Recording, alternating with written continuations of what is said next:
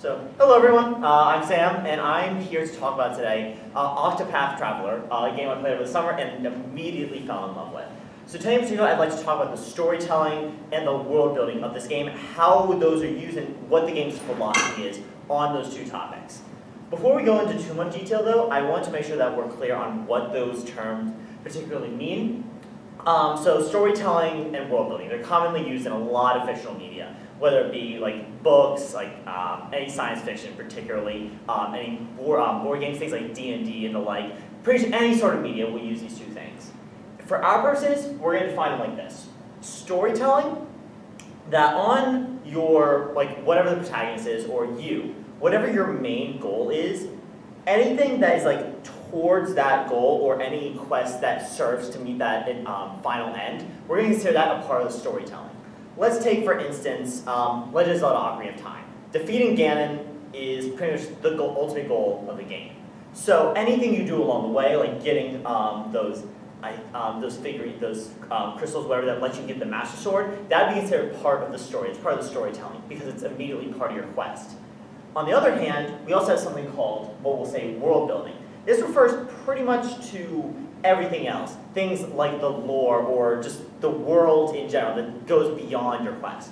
For instance, let's say, actually we'll stick to the Ocarina of Time example, the Big Orange Sword quest. There's like, you have these nice few fetch quests that get you this really good weapon. They will help you defeat Ganon, but that's not like the main, like it's not part of your main path there. It helps you and lets you explore a bit more of the world, which is pretty cool, but it's not directly part of the full story. So a couple examples of this, let's take these pretty popular JRPGs, like Bravely Default, Final Fantasy, Tales of Symphonia. A lot of these really have storytelling as the main focus of their games. We'll take them one by one. Bravely Default, your goal is to restore the 4 crystals and save the world. Final Fantasy, restore the 4 crystals and save the world. And it's detecting a pattern here. Tales of Symphonia, it's like you have to like, honestly, I haven't even played through the full game, but like you've got to like go through these, like pray at some temples. Think Skyward Sword in terms of that, and a bunch of other stuff, random habits. But its main goal is the story. Like you'll go around, explore the world, we'll learn more about it. But the main goal of it, the main way that it really captures the players, is through its story, through its characters, and really just making you invested in their journey. On the other hand, we have Octopath Traveler, which I believe really, instead of using its story and its like that one line as its main focus, it uses its world building as the main thing to draw the players in. So we're going to go into a little bit more detail as to why that is, why I think that, and why I think it works so well. First, let's talk about the character stories, because even though that it does have an end goal, like, well, kind of, sort of. So first, I think it'd be helpful if I explain the premise of the game in case anyone hasn't played before. Also, as a warning, there will be spoilers during this presentation, so keep that in mind as you're watching this or whatever it may be. So you have 8 different characters that you can play as. You can basically match them wherever you want as your party. And they each have their own separate 4-chapter stories. You can do them in whatever order you want. You can pick them up and have them join your party in whatever order you want. There's so much freedom that the game gives you in terms of how you interact with them and their stories. But because they're all separate, there's no like singular end goal for the game. Like there's no one big bad during the main story. There kind of is, but that's like post-game. You don't really hear about that till like 80 hours in, so I'm not even going to count that. But, so, in a sense, that's like already a start, that it doesn't have a main end goal, so it gives a lot of freedom to just move around and to have a bunch of different areas and a bunch of different ways of exploring the world. So, first thing I want to talk about is this complete freedom that the game gives you. You'll start off with one character, you do their chapter 1, and the game's like, okay, have fun, explore the world as you choose. And so this kind of storytelling doesn't work quite well for like the previous form of storytelling we were talking about, where there's one end goal, because if you have all these options, it becomes very hard to account for, okay, if the player does this, then this. That linear path, that linear way of storytelling doesn't work. But it helps you a lot for world building and exploring that way. of really capturing the player. Because when you have all these different storylines, the player will be like, huh, I'm curious maybe about this person's, like this area over here, so let me try exploring this. Or they might be like, huh, I'm curious about this person's backstory. You'll play that chapter, find out about a couple of the other characters. Shit, that's annoying. And it really just gives the player the freedom to explore the world, and it really makes sure that the world is the reason that they're continuing to play the game. And even the locations of these different chapters really encourage that sort of exploration and just really world as the focus sort of gameplay.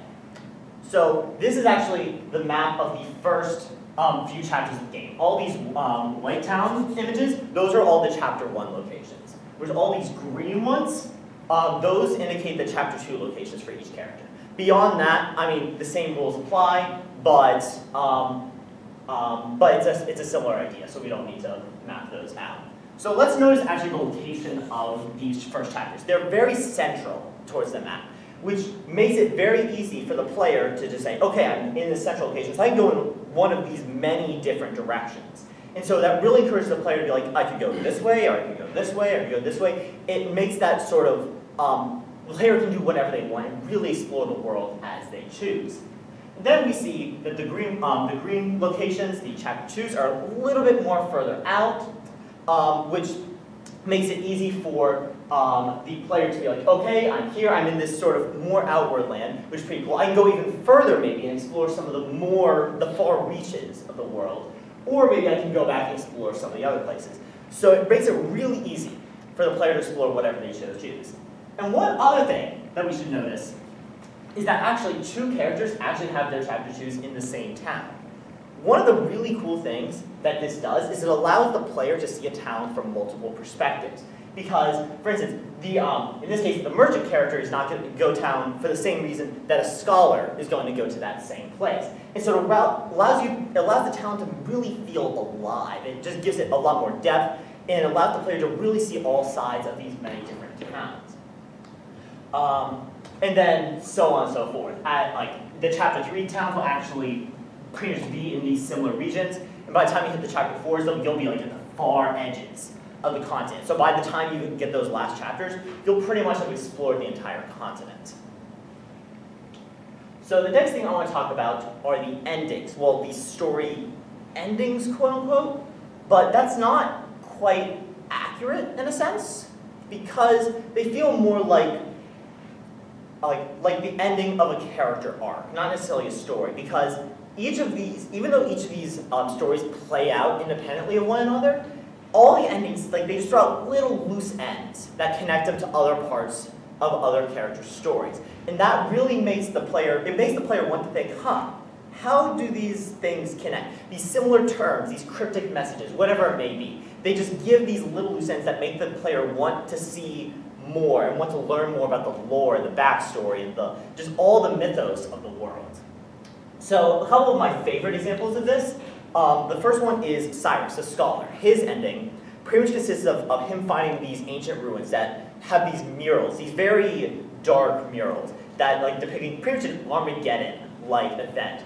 It talks about some sort of calamity, but if this is the first time you've heard it, the player will have no idea what these things mean, what they're referring to. Is it even relevant, or is it just some interesting backstory?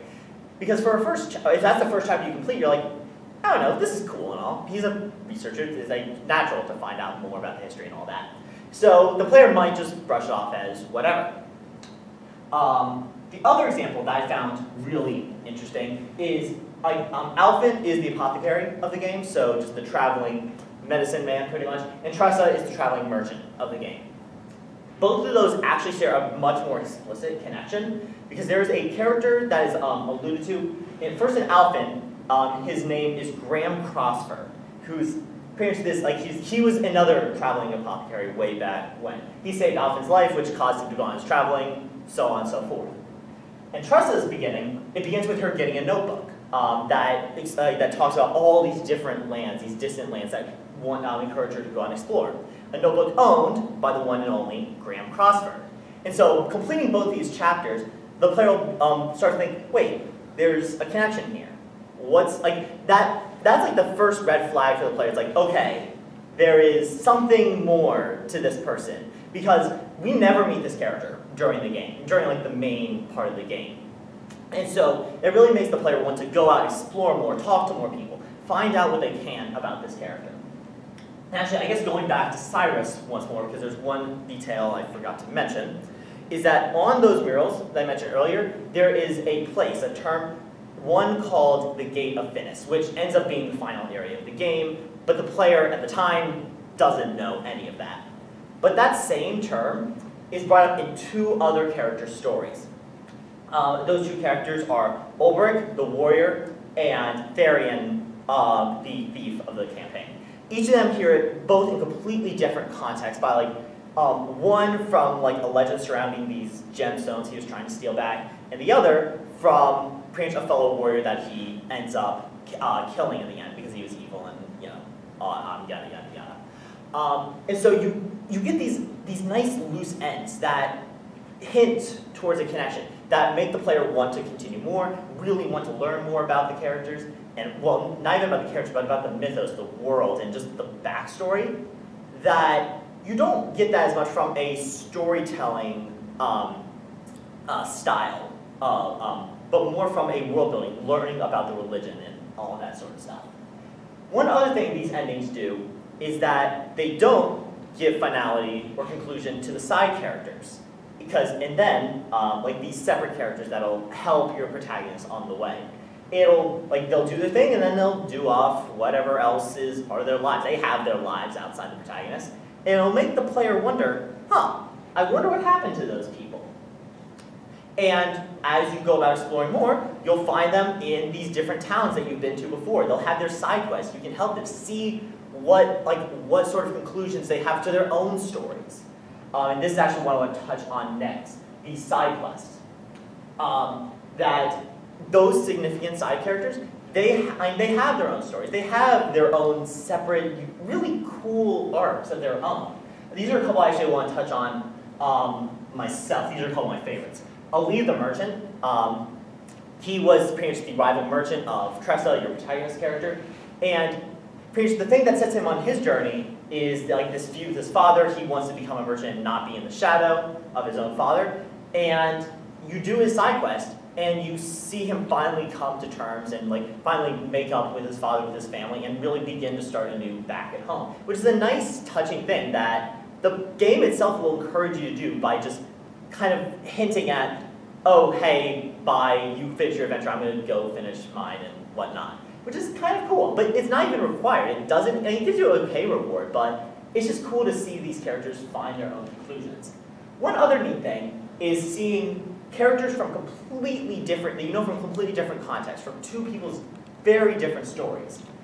And they just know each other. They have, again, lives outside what the protagonists see. So in this case, Cordelia and Noah are two nobles, two princesses on the continent. One of them, and you know from completely different campaigns. But you can do a side quest, I think, for Cordelia that lets you bring the two together and just like have them meet up in person again.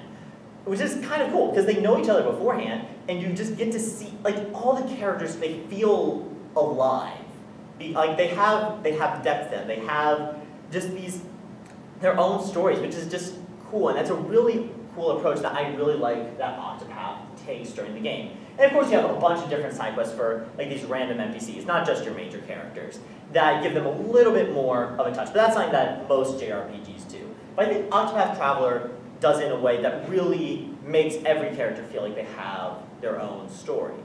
And I think that's the thing that makes me really love Octopath Traveler, is that not only is focused on your main characters, it does have a focus there, but that's not the main thing. The main thing is learning about everyone in the world, about the whole region as a whole. Like, what was the history behind it? Like, those sort of big picture things of storytelling, I think that's what really engages me as a player. Of course, this is something that's different for everyone, and that's actually why I want to take a little bit to discuss about it. I'm sure you've all had your own experiences playing games, whether they be video games, tabletop games, or heck, even like reading a book or watching TV or whatever it may have been. Like, what sort of things, whether it be storytelling or world building, has really caused you to get, caused you to really love a sort of media. So I'll open the floor to any sort of thoughts that any of you may have. Ruby? Hey Sam, what's up? So something I really like about world building, and something I really appreciate, we were talking earlier about Avatar, The Last Airbender, and something I really like in its world building is how, is like when, so something you should always ask in like any kind of work of whatever is to ask why. What? No, not Blue Aliens Avatar. Avatar The Last Airbender. No, Avatar The Last. Yes, so an important question I was asked is like, why did the creator set it up this way? Like, why is the history work out like this? And in Avatar, like The Last Airbender, I like the world building because they set it up to ask, not just to further the plot, but to also say meaningful things about the world, whether it's direct parallels to real life colonialism, or like trying to say things about how people relate to each other in terms of nationality, culture, and religion. So if you want to draw the whole like what is the philosophy or what is the moral or the theme of the story, how do you think world building intersects with that? Like, do you think it's more like, do you think it has to be more simple than, oh, you know, like in the Blue Aliens Avatar, you know, the humans represent America and the blue people represent the Iraqis and it's the Iraq War, you know? Like, can it just be that, or does it have to be more complex? I think it sort of depends, I feel like, on what the creators are trying to get across. Like you mentioned that sort of symbolism that that's the world building can give. And I think that's, like, the big thing is that world building is great for creating context. Mm-hmm. And that's, you're talking about symbolism, the world building create that context for those parallels to be made. But it can give context for completely other different things. I'm trying to think of an example. Right? For instance, in Octopath Traveler, I think that it's not saying the context, that it is the focus, in that the storytelling almost provides the context for the world, if that sort of makes sense. Then there are plenty of other examples that we can use. Like, what's one that really, actually, maybe we can take like Lord of the Rings, for instance. Mm-hmm. Like that is like probably what we could call the grandfather of world building as we know it. I mean, for instance, the Silmarillion is just one big book about world building. That ends up what it is. Like it definitely has like political and commentary involved with it, but I think the main focus of that, for instance, is to create a really complex and interesting world. Like that, I think, is what the cool thing about like Middle Earth and all that sort of stuff is, for instance. And that's like super, super complex. Like it's got like hundreds of pages devoted to it. But then you mentioned that the Avatar, like Blue People Avatar, is fairly straightforward. Simple allegory, right? Yeah. Like so, it's completely up to what the creators are going for, what their vision is.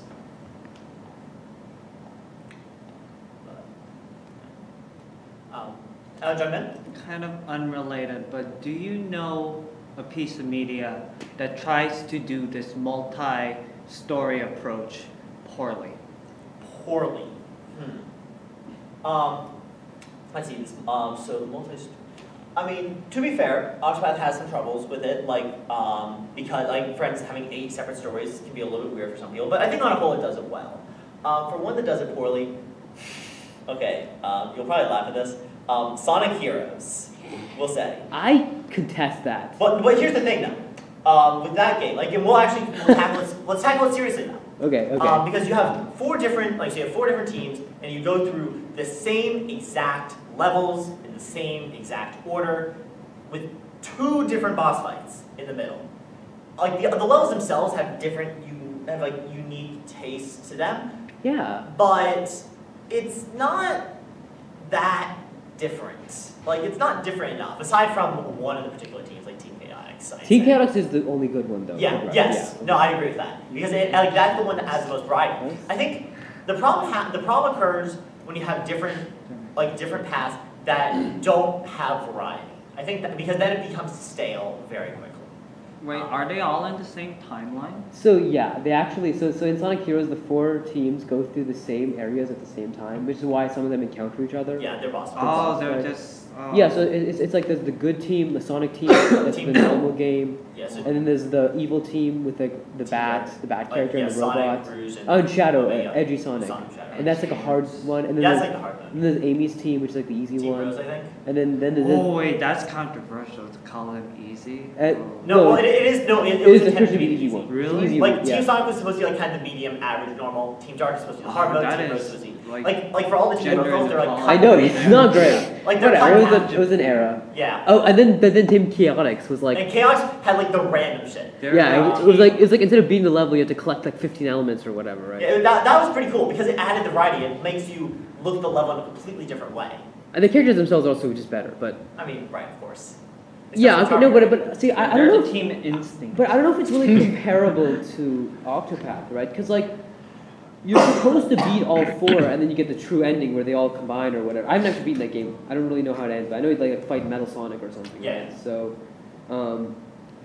but like, do you think it's really comparable to Octopath? I think so. I mean, the context is different because that has more of a gameplay focus to it. But Yeah. even in that, it fails because. Of course. Well, no, because like by having 4 different teams that go through pretty much the same levels, like with the exception of one that actually does things differently. If you have 3 teams that are doing it essentially the same, Yeah. that it fails to do the multi-path thing even for a gameplay context. That's fair. I mean, I didn't think the Sonic Heroes story, considering it was a Sonic game and what it was aiming to do, was bad.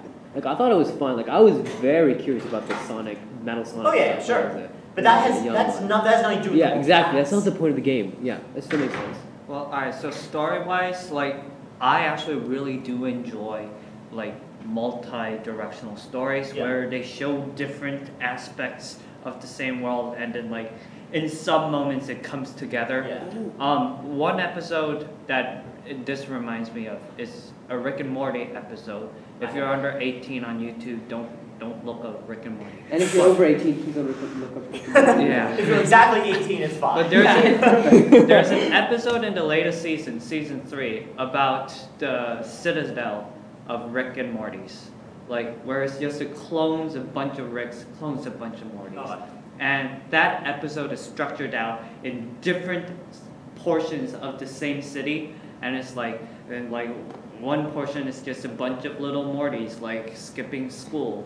While another portion is like a police, like buddy cop kind of thing. And then like you see these other stories, like they're cut out so that you jump through these stories. But I think the risk of doing that is usually you get lost of like, what was that story about? Or like, what was that about? But I felt like that episode did it very well. Of course, there's only a time span of like, 30 minutes in animated shows. But I mean, considering all the characters look exactly the same. yes, They did a good job. considering they're legit, they're all the same They're clones. characters. Well, they're not clones. It's more complicated. than that. Okay, I'm sorry. I don't have a high enough IQ. But yes.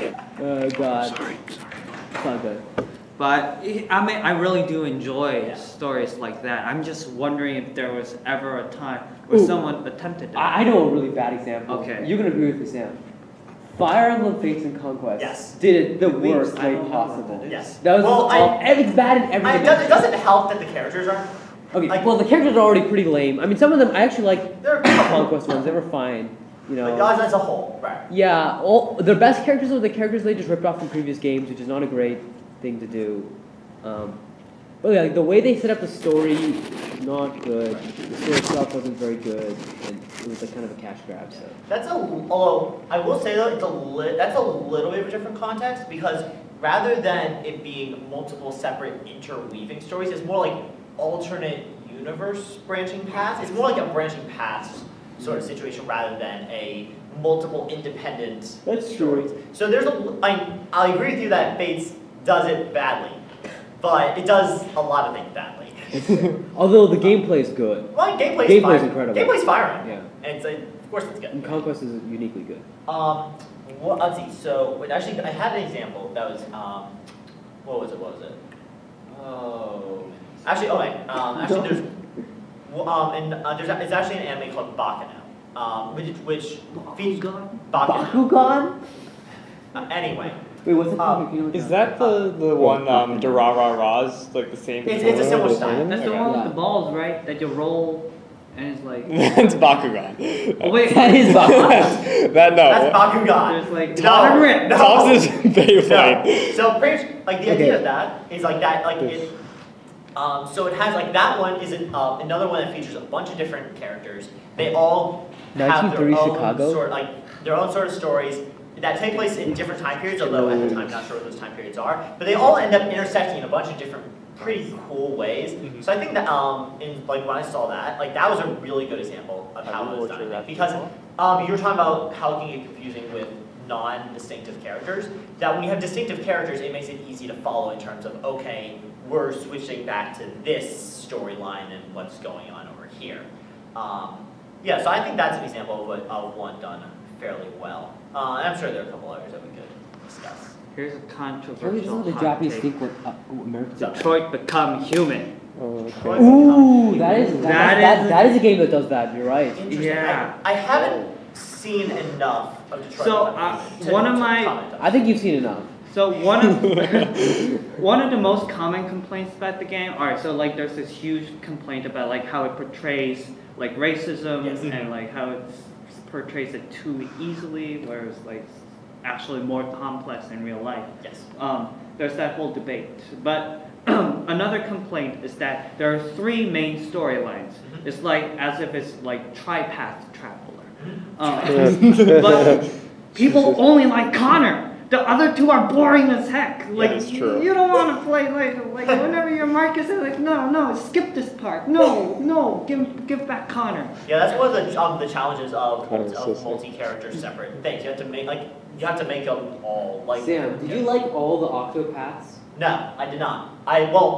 Which I path liked all of them, but I liked some more than others. Okay, if you were to divide them up into like a certain Tiers. amount of tiers. certain tiers. Okay, give me the tier list. S Okay. tier. Okay. What's geez, S tier? S tier in terms of like, well, actually, S tier Tressa? well, here's the question here. So like, are we looking at the story and like the world that they travel? Or are we talking about like the story they told? Are we talking about the characters themselves? What Because you it's think. like they're very different ratings. I would Okay, give. but like, which one do you thought were like the most well done and like good Like as a whole, from on an a whole objective story. sense? Let's see here. I think so. If we have like, I'll say like maybe 4 tiers, Okay. like S, A, B, and C, for instance. Okay. I think Primrose was A tier. Yeah. Because like it was a really good build-up, really good setup, good character, but it kind of dropped the ball at the end a little bit. Like all the themes it was setting up just kind of went all over the place. This is from a story perspective. I really love the places that it explored and all that sort of stuff. So that's what makes it really cool. I think for me, Therian is the thief is C tier because I just don't like him that much. He's okay, but not great. And his sort of backstory, it's fine, but I felt it was a little contrived, but I don't know. But it also explores some pretty cool places. So when I say C tier, that's like in the context. So like Yeah. it was still good. It was still fine. Haunted. Oh man, it's kind of hard because I haven't like thought about this beforehand, like too in depth. I think Hauned's like A+/S tier. I think. Like she has a really You just solid. made 4 tiers and you invented a 5th tier. Like it's like in the mid. It's like in the middle on the border. There are only 8 of them. Yes. Okay. You know, whatever. Just You know what? 2 per tier. I can make a separate video on this if I wanted Okay. to. But no, because that like Hanen's growth as a character is really cool. All the places that she traveled to was really cool. The boss fights and enemies were really neat, and especially given the context of her like final boss fight, that itself just blows out of the water for me. Cyrus is a solid A, like the scholar.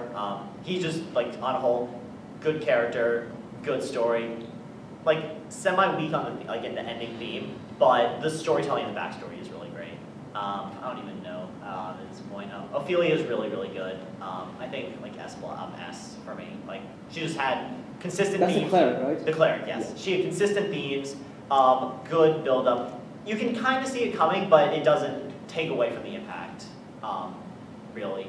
Yeah, and also the final like we're gonna go back to world building actually on this. Is that so? Let me tell you about like my experience in the game. is that, so I completed like a lot of the chapter 2/3 chapters, mostly the chapter 2 chapters. I was like, okay, I want some really good equipment, so I think I'm strong enough to be able to sneak into the chapter 4 chapters, chapter towns, despite not being strong enough to take down the enemies fully, and just buy some overpowered equipment, go back, and be able to do good stuff in the game. So I ended up going to Ophelia's chapter 4 town early, and it was the scariest thing in the game, because whenever you talk to a character, they just would not talk to you. It would just be, everyone would just give you dots. Like literally no, it was just like, I think it was called Whisper Mill. It was just the creepy, it was like a creepypasta level, like what the hell is going on here?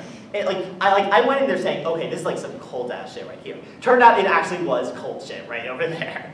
So that was a really cool moment for me, and just that alone really bumped, I think, made her story really, really good for me. And just that whole arc in general. I don't even remember what I'm missing. The merchant. Let's see. The merchant, solid. Just good overall. I really like the character. I like the fights, the relationships, all that sort of stuff. I think it was just overall really, really solid. What about the? Ulrich is actually very good. I put that probably. The warrior. He had. I think his character arc was really, really well done. The people you get to meet are really cool. The person you expect to be the final boss is actually like only like the chapter 3 boss, which was like that. I did not expect that going in at all, because it turned out like you thought he was a villain the whole time, but he's not actually a villain. And then you actually go and fight the real villain for the chapter 4. And I think you're missing someone. Oh, you're missing the medicine man. Oh yeah, medicine man. I think I also give him a non-execution. Okay, so if I understand this correctly, you have 1 S, 7 A's, and 1 C. No, 1 A. And 1 8.5. So like, oh yeah, 1 8.5. kind of My like 2.5 bad. S's, like 4.5 A's. Wait, 2.5 S's? 2.5? Well, because it kind of like who was it? I think someone I kind of had on the board. You gave Primrose an S, and you give Hana I gave an A. no, Hana was like an A plus S. Primrose was like an A. Anyway, that's like whatever. So in that way, okay, so yeah. Okay, my grand point was that like, so when you actually had to rank these different stories, they were all pretty good, but they're still at least like comparatively speaking, the Thief's one was kind of a dud. The rest were all equal, and then 1 or 2 were really good. But I'm not going to say that's not. I'm not being objective when I say that. I'm going to say that right now. Do you think, in objective sense, all the stories are created equal? Because okay. No, absolutely not. Because I'm thinking, okay, here's a fun situation where things should be equal, but they're not. Right. So if anyone here has played Breath of the Wild, there's this part of the game where you have to go to like the 4 towns, the 4 big dungeons, and there's like a little arc you go through, right? The one with the fish people, what are they called? Zora? Zora, yeah. That arc is so in depth. You meet like Prince Sidon. There's like a backstory. It's like all these cutscenes. It's really awesome.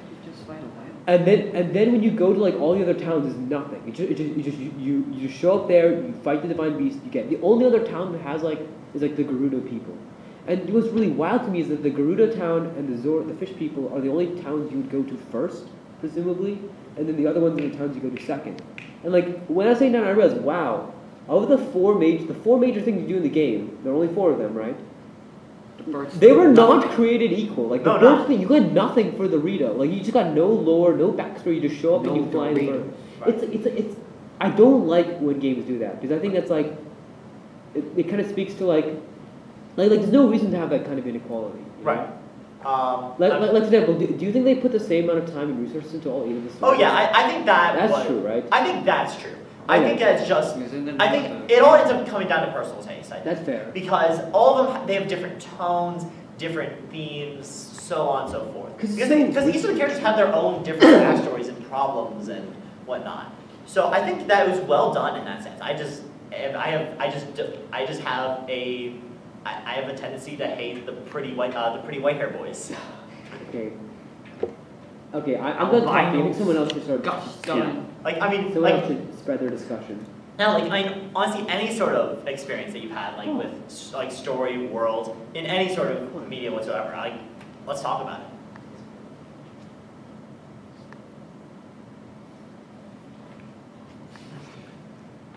Wait, doesn't Homestuck have several? Yeah. Oh yeah, wait, yeah, we want to talk about Homestuck.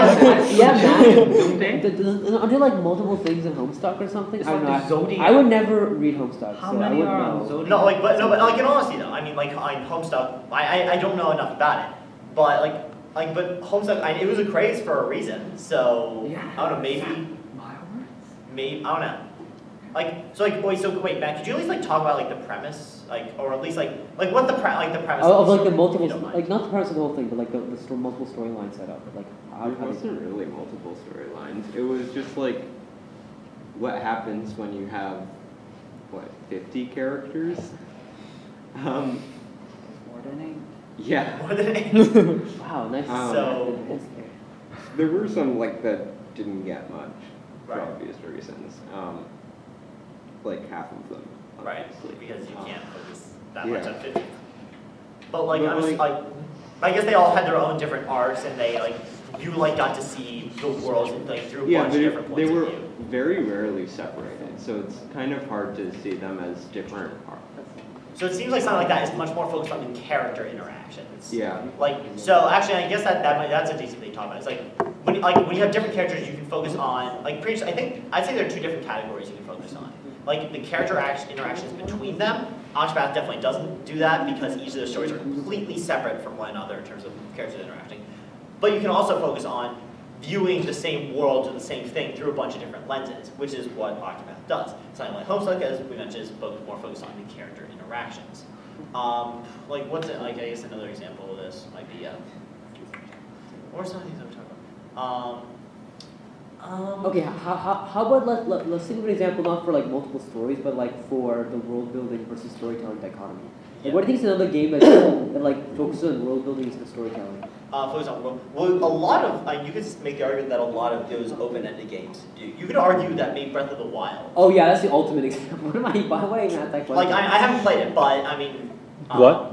On Breath of the Wild, I haven't played Breath of the Wild, but from what I know of it, because of the freedom it gives you, you're exploring the world, and that's like the main focus of the game. A lot of those sort of Zelda games, you could argue, focus on that. A Link, Majora's Mask for between sure, worlds. right? Oh, Majora's Mask, That's like absolutely. the ultimate. I think, like for instance, like going back to side quests, Majora's Mask is riddled with a ton of side quests, and that's the best. I think that's the best way, or at least the most common way. Are you proposing an empirical measure of world building? No, not the best way. But it's one of the most it's one of the most consistently used. W. It's one of the most consistently used and one of the most common ways for world building because they're not inherently necessary to get to your end goal, but they let you find out more about the world that you might not have otherwise known. Majora's Mask is riddled with those sort of things. I think the marriage couple. Oh side yeah, quest, like that's like one of the. It is most a really interesting- weird side quest, and probably not okay in context, but. But it's a really cool. It's a cool story on its own. It really in talking about giving each of the side characters their own depth and own backstories and personalities. That's like one that does something like that extremely well. Yeah, Zelda games aren't like in general like they just in general are not story focused as much. I mean, some of them more so than others.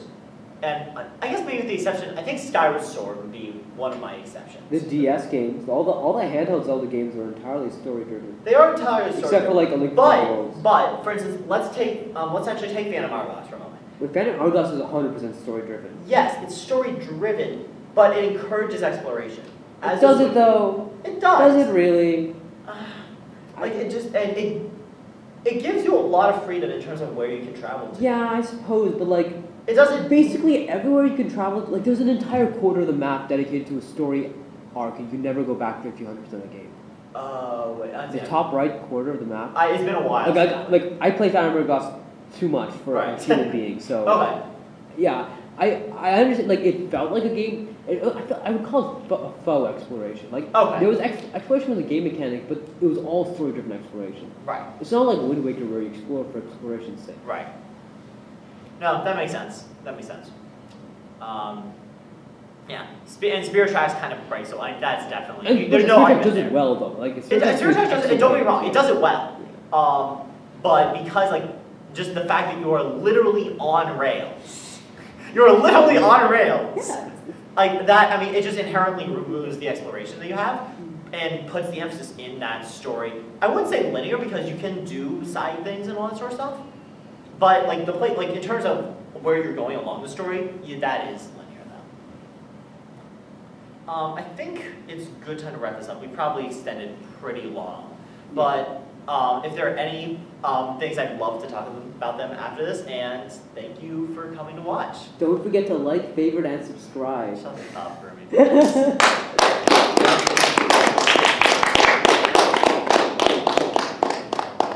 Do they even have favoriting anymore?